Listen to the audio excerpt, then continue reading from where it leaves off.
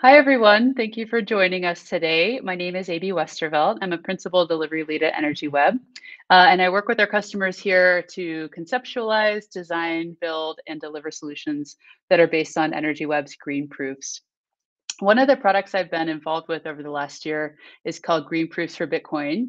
And in today's session, I'd like to share some more detail about what this product is, how it works, who it helps, and lastly, some information about a recent collaboration that we've been working on and that we are extremely excited about. So let's jump in.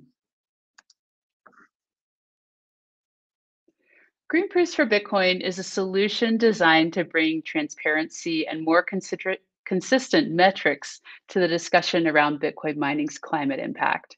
It exists to spotlight the contributions of climate conscious miners to grid decarbonization and also to the growth of clean electricity markets.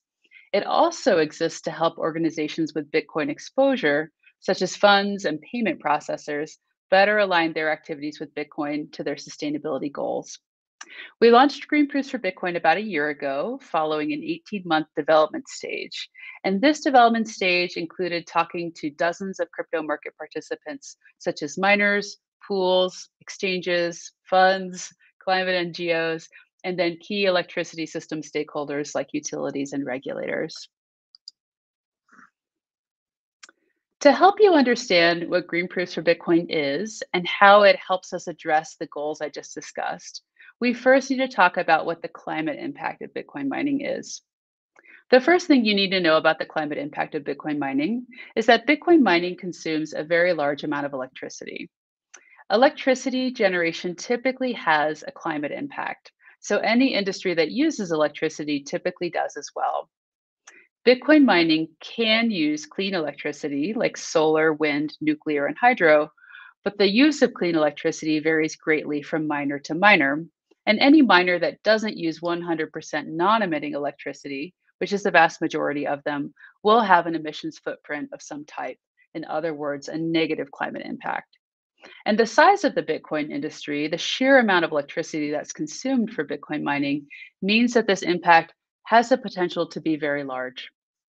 However, Bitcoin mining is a very unique electricity consumer, and this means its climate impacts have the potential to be very unique as well. This is due to a couple of special attributes about mining. The first is that mining is relatively location agnostic. It can be carried out pretty much anywhere so long as a sufficient electricity supply is available in that location. The second characteristic of mining that makes it unique as an electricity consumer is that its electricity use is highly interruptible. This means mining can be started and stopped fairly easily and with a lot of flexibility relative to other large industrial electricity users. So, think, for example, about Bitcoin mining versus the electricity needs of a large factory.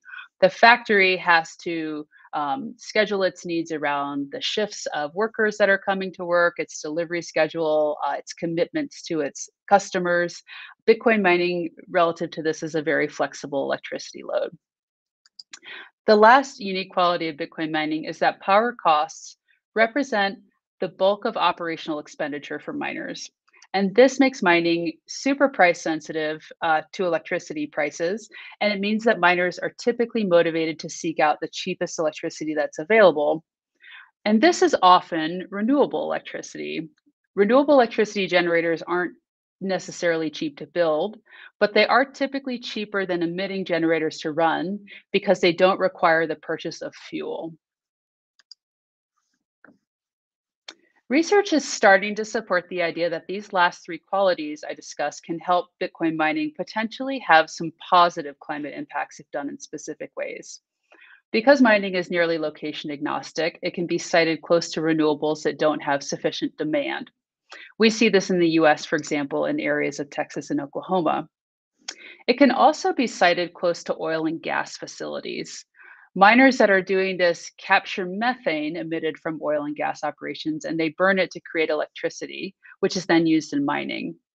This can have a potentially positive impact because methane has a much, much higher warming potential than carbon dioxide.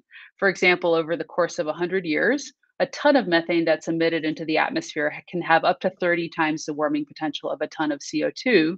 So, mitigating methane emissions, even if it results in carbon emissions, can potentially have a very positive climate impact. Because mining is also such a flexible load, it can be ratcheted up and down so easily, it also has the potential to help balance the grid. This means reducing demand at times when the grid is stressed, such as extreme weather events, and adjusting its load at other times to support things like the frequency that the grid needs to run at to perform reliably. So we know that mining can have negative impacts and it can have potentially positive climate impacts. The real question is, what is Bitcoin mining's net impact? And the answer is that we simply don't yet know. Some miners claim to have a minimal climate impact due to where they source their electricity and how they operate, and some even claim to have a positive climate impact. But we don't yet have much transparency into individual miners' practices or data to back up these claims from miner to miner. And what's more, we also don't have any kind of shared yardstick to compare these claims to, any way to figure out what the net impact of a miner actually is.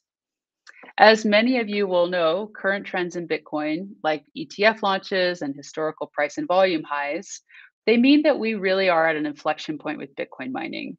Will industry growth happen in a climate positive way, or will it happen in a climate negative way? And can climate conscious industry participants like funds, exchanges, and others help tip it in the right direction? Greenpeace for Bitcoin was launched based on the belief that those players can help to tip Bitcoin mining in a climate positive direction, and that we need four key ingredients to do it.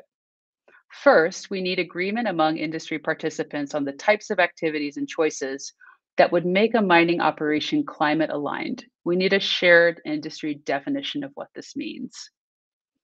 The second is that we need a way to measure the degree to which individual companies are meeting this definition in their operation.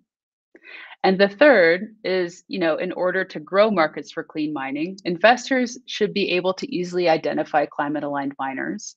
And those miners should be able to capture return on investment on their clean mining practices. To meet those needs, Greenpeace for Bitcoin offers four things. The first is a shared framework for understanding the climate impact of individual mining operations. This is based on existing sustainability frameworks that we see used in other industries to measure scope 2 emissions. And we developed it drawing on EnergyWeb's expertise in the electricity sector, emissions accounting, and crypto. We also offer independent miner evaluation services, assessment of individual mining companies, and a certification that we grant to companies in alignment with the sustainability framework that we've developed.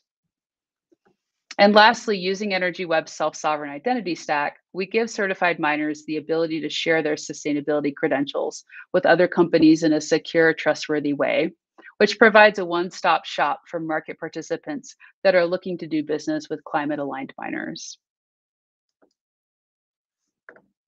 The steps in the process are as follows. First, an independent framework and certification criteria are determined. Our current framework looks at miners' clean energy purchases, so purchases of solar, wind, hydro, and nuclear, where their operations are located, and their participation in demand flexibility programs. In the future, we'd like to expand this framework to consider additional things, such as the methane emissions mitigation techniques I just talked about. The second step is that a miner will apply for certification. The miner will provide data about her operations to an auditor, and EnergyWeb is currently serving in that role.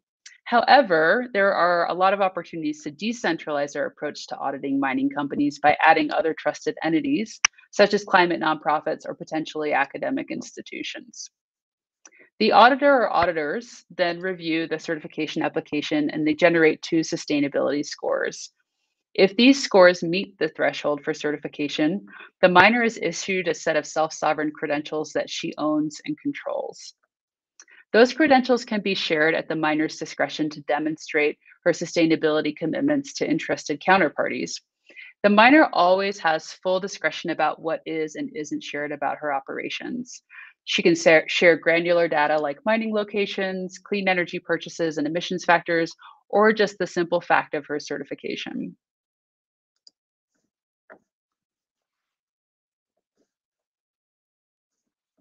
We designed Green Proofs for Bitcoin to support two types of users, institutions and miners. Institutions include exchanges, investors, funds, financial service providers, payment processors, and other types of crypto users. And Green Proofs for Bitcoin provides a way for those parties to easily identify and validate green miners, facilitating the launch of new products and services that are geared towards sustainably mined Bitcoin. Green Proofs for Bitcoin is not a direct to consumer product. I think this is important to mention. It does not tokenize green Bitcoin or offer any direct investment opportunities. However, it does support products like that by providing a piece of common infrastructure that they can use as they are brought to market. Now I'd like to share some details of one use case in this vein that we've been working on for about 6 months and that we are really, really excited about. So Energy Web has been collaborating with PayPal's blockchain research group alongside one of the certified miners in our program, DMG Blockchain, on a green mining initiative that incentivizes climate aligned Bitcoin mining.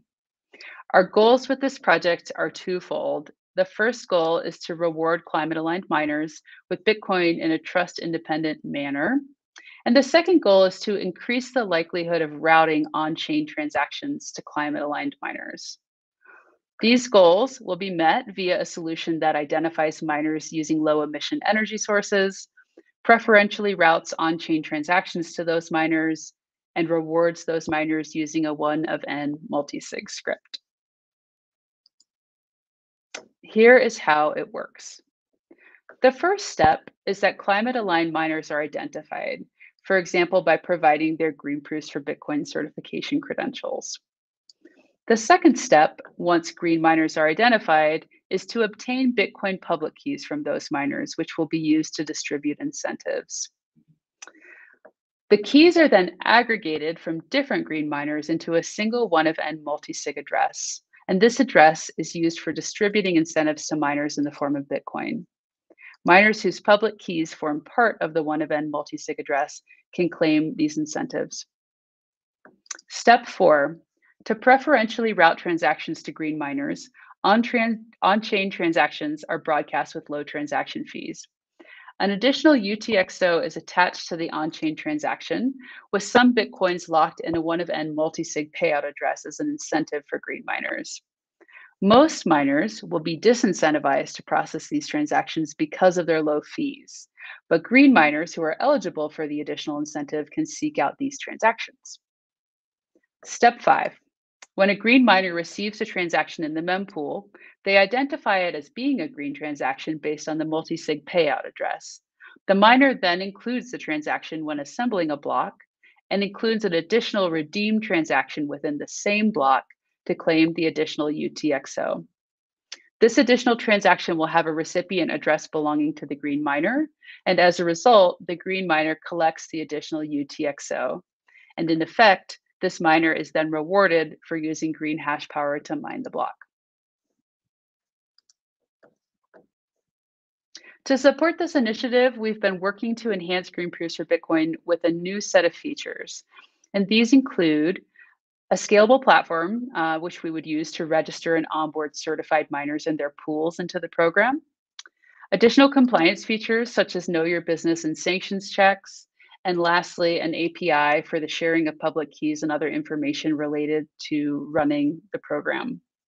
We are planning on conducting miner testing in the coming months, and we're looking forward very much to supporting the Bitcoin industry with these additions. I invite everyone who's interested to learn more about this project to read PayPal's full paper by scanning the QR code on the screen. Thank you all very much for joining me today. I appreciate you being with us to learn more about Green Proofs for Bitcoin. And if you'd like to discuss the product further or explore any potential collaboration opportunities, please do reach out. Thank you.